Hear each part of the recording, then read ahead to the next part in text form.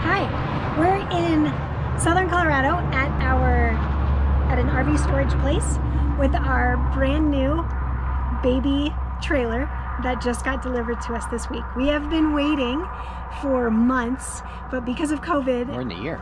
Well, we expected delivery earlier this year, but then COVID. So instead, we finally got it now in September, and we couldn't be more excited.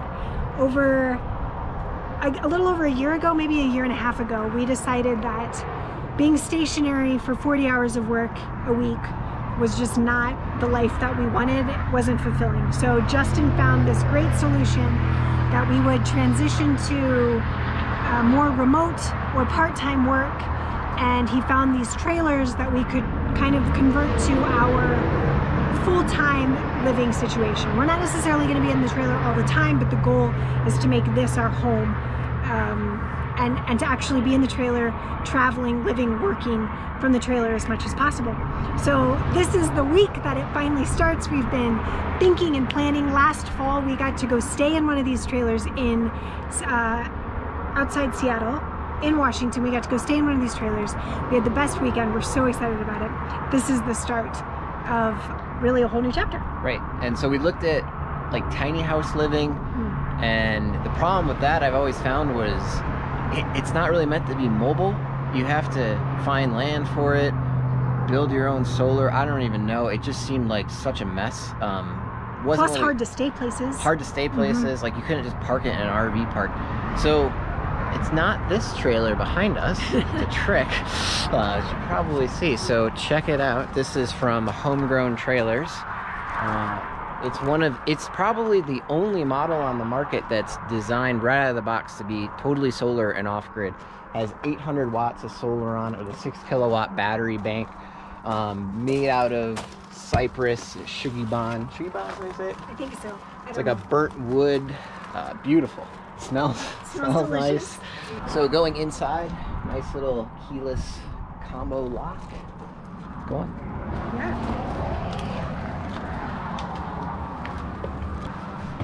Here we are in our cute little home. What you can't tell if you're watching this is that you step inside and it smells like a treehouse, and it feels like a treehouse. Super, it's just magical. It smells amazing. So we have a bunch of really awesome features. Obviously we have our queen bed. And it's a full queen bed. Full queen. That seems missing. Not some Airstream queen. Oh, okay. A real queen bed with a bunch of storage underneath. Great cubbies, of course. But actually just like a really comfortable little treehouse to sleep in. A very small hanging situation, so that's an adjustment all around. It's a dinette that drops down to convert to an extra large twin bed. There's a mattress pad under the bed for that. There's another model that comes with like bunk beds, if that's your thing. If that's your thing. Then we have our kitchen storage, which again is going to be an adjustment, and fridge, air conditioner, heater, water heaters, ceramic heater. And this is the best part. So when we first started kind of talking with Homegrown, they didn't have the bathroom door, and I just thought that was, I mean, I get it if you're camping, but it's like we're gonna live in it, so I mean, we love each other. That's a bit. We're not there. That's a bit much. Yeah. We don't need that. So this door is the first of its kind, custom made with like the surfboard wood, and then nice. So beautiful accent panels.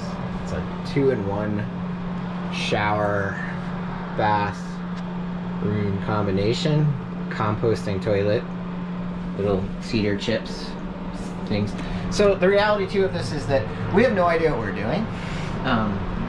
We don't know anything about RV life, so we're gonna kind of like try to film this whole learning process, and we learned to pee in it today. That was an adventure.